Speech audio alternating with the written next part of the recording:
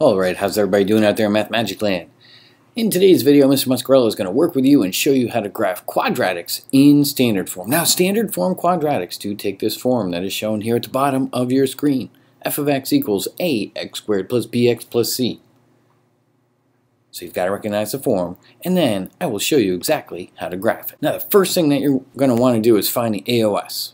And that stands for, of course, the axis of symmetry. To find the axis of symmetry, you're just going to simply use the formula x equals negative b over 2a. And make sure you write x equals, because if you don't write x equals, that means no point for you for the AOS, because it is a line. The axis of symmetry is a line that divides a parabola in half, because a parabola is symmetrical. The next thing that we're going to do is find the vertex. Whatever the answer was that we got from the axis of symmetry, we're going to plug that value in for every single x that is in our equation. The answer that we get will be the y-coordinate of the vertex. To find the y-intercept, we are always going to use the form 0, c. So whatever number is sitting in the c spot, that is going to be your y-intercept. So let's take a look at and see kind of what we've got going on here in as far as finding the table of values. Now, finding a table of values is going to be very, very similar to what we've already kind of worked with before. So normally, we would have, say we have this equation here, y equals just x squared plus 2x minus 5. So my a value, so a would be 1, b would be 2, and my c value would be 5, or negative 5. Now, this tells me two things. My a value tells me that my parabola is going to open up. So generally, it's going to look like that. It's going to be a big old smiley face. So yeah, parabola opening up there. Now, the other thing that the a value is going to tell me is that my movement pattern, 1, 2, 3, remember, that's always my horizontal movement. I'm always going to move left and right from where? From the vertex. And then my squares of each one of these numbers, 1, 2, and 3, square 1, you get 1. Square 2, you get 4. Square 3, you get 9. So from the vertex, you'd go over 1 and up 1, over 1, 2, and up 4, and over 3, and up 9. So we're always going to use that movement pattern. And remember, the AOS is what divides our parabola in half to make it symmetrical. So we would have the same pattern on each side of the AOS.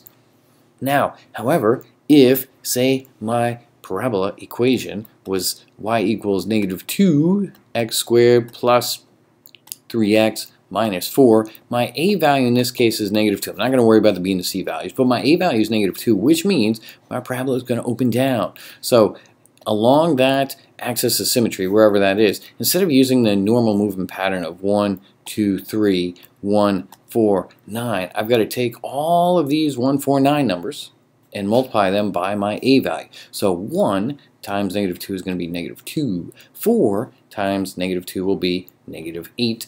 And 9 times negative 2 will be 18. So from the vertex, I'd go over 1, but then down 2. Then I'd go over 2, but then all the way down 8 to come up with my next point. And of course, I do the same thing moving to the left because our parabola is symmetrical. So you'll see that a little bit more when we take a look at example. One of the other things we're going to take a look at is finding the increasing and decreasing intervals. Now this is going to be very similar to what we've kind of worked with in the past. Now we could have a parabola that opens up, that's one way a parabola could open, or we could have a parabola that opens down. Now both of these of course would have this axis of symmetry in the middle, and say my axis of symmetry is 4 because 4 is the cosmic number. Now I'm going to go from negative infinity to 4. That's going to be one of my intervals, and the other one is going to be from 4 to infinity. Now, which side is increasing and which side is decreasing depends on which way your parabola opens. If it opens up, the side on the left is going to be the decreasing side. The side on the right will be the increasing side.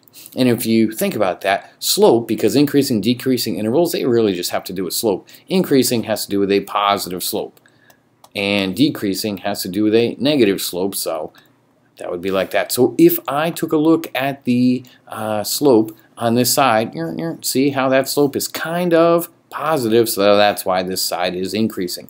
Now likewise, if my parabola were opening down, so if my parabola is opening down, then this piece right here between negative infinity and 4, that's coming in, that's going to have a positive slope, so that is going to be the increasing side, whereas on the other side going down on the right hand side of the vertex, that will be my decreasing side.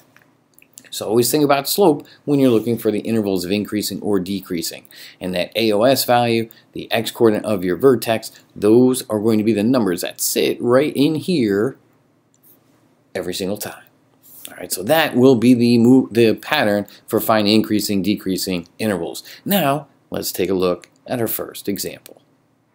So here in example number 1, we've got the equation y equals x squared minus 2x minus 3. So the first thing I want you to do is identify what the a value is, the b value is, and the c value. So the a value is what is sitting in front of x squared. Well, there's no number there, so we're going to know that that number is 1. The b value is really easy to see. That's negative 2, and the c value, of course, is negative 3. So 1, negative 2, and negative 3 are my ABC values respectively. Now, remember, the c value gives me what? The y-intercept. So that is going to be the very quickest, easiest thing to find. So 0, negative 3, because remember it's always 0, comma, and then the c value.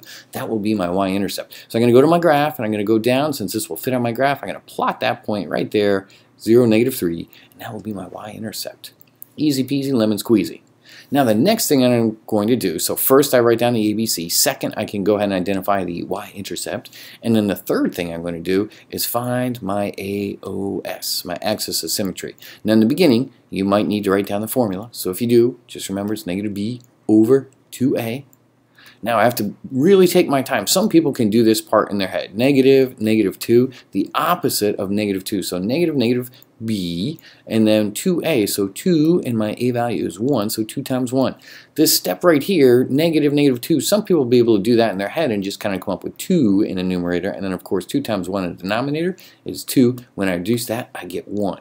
So that means my axis of symmetry, so I'm going to go over here to 1, and I'm going to put a dash line right down there. Boom, boom. So x equals 1, that's going to be my axis of symmetry, my AOS. Now what's really cool about that is now I'm going to use that number to help me find my vertex. So I know it's 1 comma some number, and now I have to find a number. And how do I find that number? I'm simply going to plug in 1 anywhere there's an x. So I want you to write it like this. Y of 1 equals, I'm going to put 1 in parentheses squared minus 2 times 1 and then minus 3. When you clean up your arithmetic, y of 1, careful here, 1 squared is just 1, minus 2 times 1 is 2, and then minus 3 is going to be minus 3. So if I have 1, minus 2, minus 3, my total when I'm done is going to be negative 4. So my vertex is going to be the point 1 comma negative 4. So 1, negative 4 is going to be right here on my AOS. If I analyze my a value, remember my a value is going to tell me two things. One, what direction does it open? Since my a value is positive, this is going to open up. The second thing it tells me is my movement pattern. Now normally my movement pattern is 1, 2, 3 and 1, 4, 9. So my a value is 1. So I don't have to change the 1, 4, 9 at all. It's just going to be that movement pattern. So here is what we would end up graphing with this. So my vertex, I'm going to go over 1, up 1, put a dot. I'm going to go over 1 to the left and up 1, and that's already there, the y-intercept, so that's taken care of. Thank you very much. Go back to the vertex, over 1, 2, and up 1, 2, 3, 4. The hardest thing is making sure you count correctly. And then on the left side of my AOS, I'm going to go over 2 and up 4 again.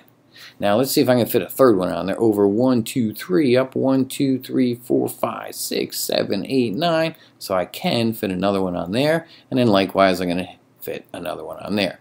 So that is going to be my graph. And so what I'm going to want to do, of course, is with the best job that I can, I'm going to try and go ahead and connect my dots here like that. So make sure you put arrows on the end because your parabola will have arrows on the end. And that is the shape that this parabola will take. Now I've got two other things to do. And so first let's talk about the increasing, decreasing part. The part that's on the left side of the AOS, since that has a slope that's kind of down this way, that kind of negative slope is going to be negative, which means that is going to be the decreasing side. So I'm going to go from negative infinity to my x value in my coordinate, my vertex or my AOS number, which is 1. And then my increasing side is going to go from 1 to infinity. So there's my increasing and decreasing intervals for this parabola. And then lastly, what I'm going to do is go ahead and put down my TOV, so my table of values. So in my table of values, I'm going to have x and y. And really what I want to do is just take my time and look at the coordinates for each one of my points. I like to start here on the left, so my first coordinate is -2 and then 5. And then my next coordinate is going to be at -1, 0. And my third coordinate is going to be 0, -3, which happened to be my y-intercept. And then my vertex is going to be the coordinate 0.1, -4. Now, some people will like to put a box around this, maybe put a little V right there so you know like that's your vertex, because you're going to see a pattern here emerge momentarily if you don't already know it. Now, after 1, -4, my next point is going to be 2, -3, 2, -3, and then lastly, I'm going to have the point 3, 0. And my final point, I'm going to squeeze this guy here on the bottom. I'm going to have the point 4, 5. So 4, 5, he's going to be right there. Now notice, each one of these that are out here have the same y coordinate. Right here, boom, all the way down. They have the same y coordinate. And of course, 3, or -3 is going to be the same, because each one of these values are going to be the same distance from your AOS. That's going to be it for this example. I want you to come back and try example number 2 here on your own. I will guide you through that one, but that'll be it for this video. Example 2 is coming at you in the next video.